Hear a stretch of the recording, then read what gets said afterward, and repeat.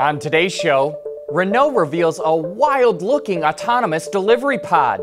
The popularity in ride-hailing is growing by leaps and bounds, and Porsche and Hyundai invest in a holographic augmented reality startup. All that and more coming right up on Autoline Daily.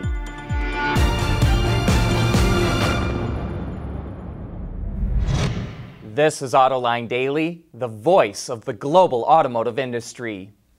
Earlier this week, Tesla CEO Elon Musk revealed that the company is going through delivery logistics hell trying to get vehicles in customers' hands. In the second quarter of the year, the company built more than 53,000 vehicles, but only delivered a little more than 40,000 of them.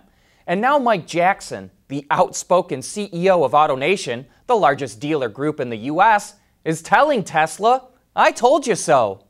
4 years ago, he predicted that the company would run into this problem when trying to ramp up production, and that's pretty much what happened. He says Tesla could have avoided the issue if it didn't handle its own retailing. As you know, Tesla snubbed the franchise model and instead sells cars directly to customers. So that's why we're seeing some gloating from Mike Jackson. Ride-hailing services like Uber and Lyft continue to grow in popularity. A new study from ABI Research found that 16 billion ride-hailing trips were made globally in 2017, and this year it's expected to grow to 24 billion. Asia is by far and away the largest market for ride-hailing. Over 70% of trips globally were made in the region. North and Latin America were next on the list. And ride-hailing is so popular in Asia because vehicle ownership is relatively low, plus it's pretty cheap. The average cost of a trip is as low as 10 cents a mile. We'll have new performance car reveals from BMW and Mercedes right after this. Autoline Daily is brought to you by Bridgestone Tires, your journey, our passion. Dow Automotive Systems, advanced materials that deliver better results.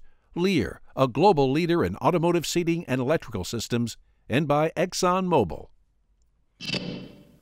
BMW just introduced the new Z4. It's bigger than the outgoing model, about 3 inches longer and wider, and about half an inch taller. It's powered by a new 2-liter 4-cylinder turbo, which offers a slight boost in horsepower and torque.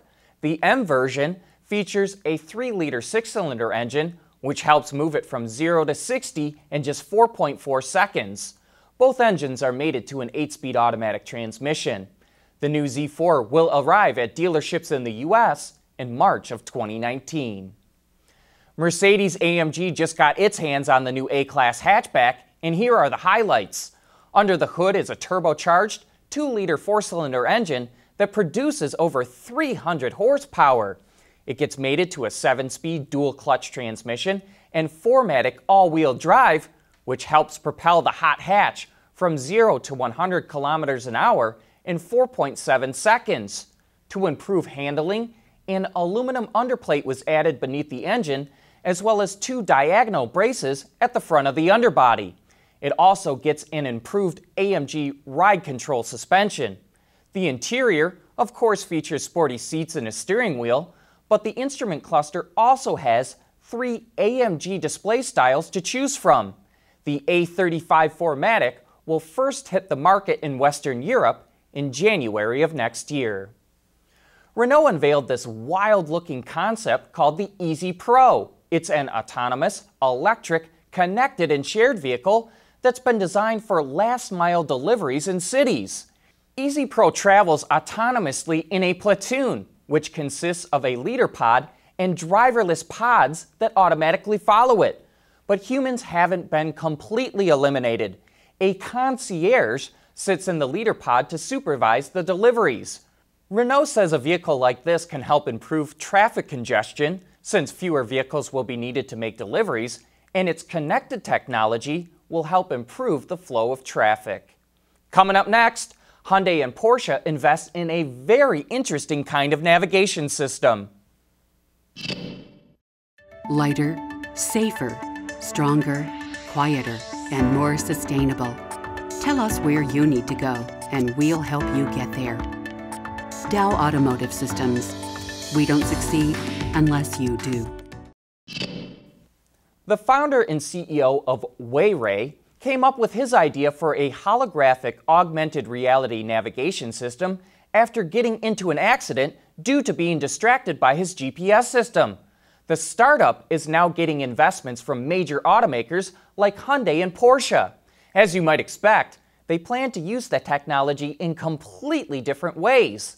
Hyundai will first use it to improve navigation by displaying things like traffic information, including real-time information about crosswalks, pedestrians, roads, and warning signs.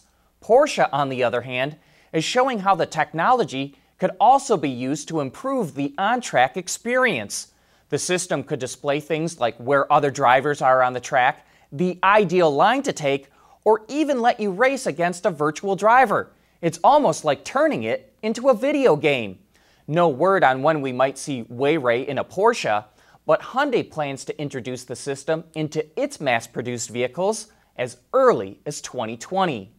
And hey, don't forget to join us for Autoline After Hours this afternoon, when our special guest will be none other than Bob Lutz, and you can be sure he'll have a lot to say about the state of the automotive industry.